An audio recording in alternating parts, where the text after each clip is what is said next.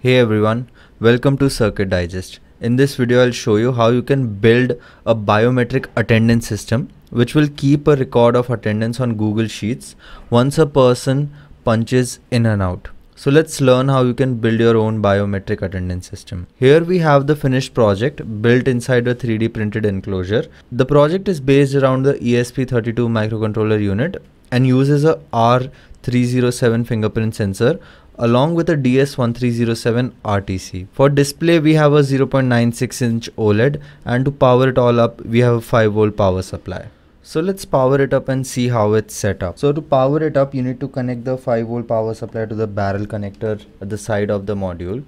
Once it's connected, you can see that it will attempt to connect to the Wi-Fi. So now the Wi-Fi is connected, and as you can see, as soon as the module gets connected to the Wi-Fi, time, the date and the month is displayed on the display. Apart from that, you can see the company's name at the bottom of the display. So in our case it's CircuitDigest. This text is fully customizable and can be changed according to the needs. So as you can see, the fingerprint sensor is also lit up. This indicates that it's ready to take a reading. So let's put my thumb here. So you can see that it took my reading and it said welcome Harsh. So that was my punch in, and to punch out you can just put your thumb again here, and now you are punched out. So once in a day a person can only punch in and punch out. So if you do it again, it will say that you have already punched out. So now let's have a look at the internals of this project.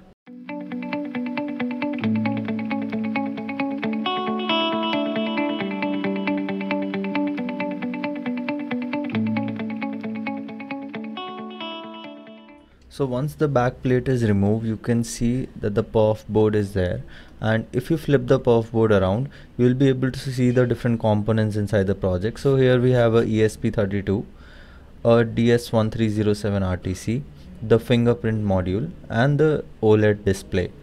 So that's all the internals of this project. For further details like circuit connection, complete code and a step-by-step guide to build this interesting project, link is in the description. Thank you for watching. For more such interesting project, don't forget to like, share and subscribe.